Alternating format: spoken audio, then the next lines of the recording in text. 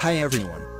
In this video, we're going to take a look at how you can add or remove the wireless debugging shortcut to the quick settings panel on the Samsung Galaxy A14. First, open Settings.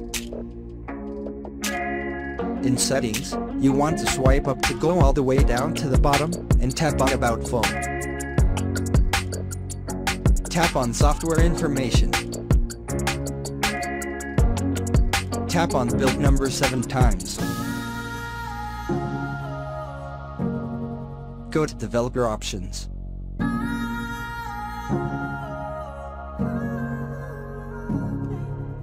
On the next screen, go down and tap on Quick Settings Developer Tiles.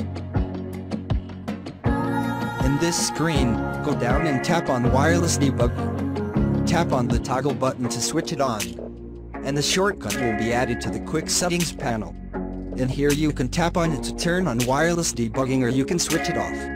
And that's it. That is how you can turn off or turn on the shortcut.